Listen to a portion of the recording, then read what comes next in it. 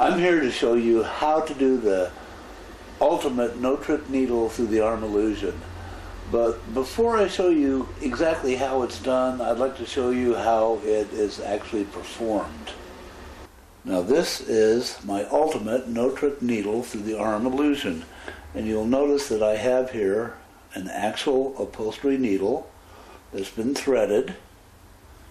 And we're going to start it, of course, with no pain. Just kidding. And no blood. Whoop, oh, gee, looks like we've got a little blood here. I must have hit a vein. Oh, geez, what can I say?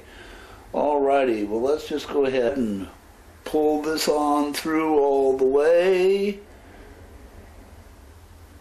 And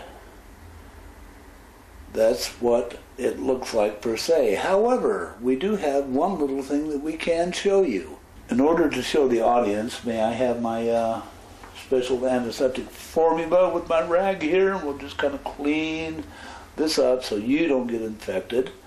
And then we'll go ahead and hand you that, and you can take that away. And what we're going to do is we're going to actually just kind of wipe this off a little bit, get the blood cleaned up, and you'll notice that the arm shows no damage at all and that it's perfectly healed. And that's basically the performance part of how the ultimate no-trip needle through the arm illusion is done. You might want to develop your own pattern, but now you know what it looks like. Now I'm going to show you how to do it step by step.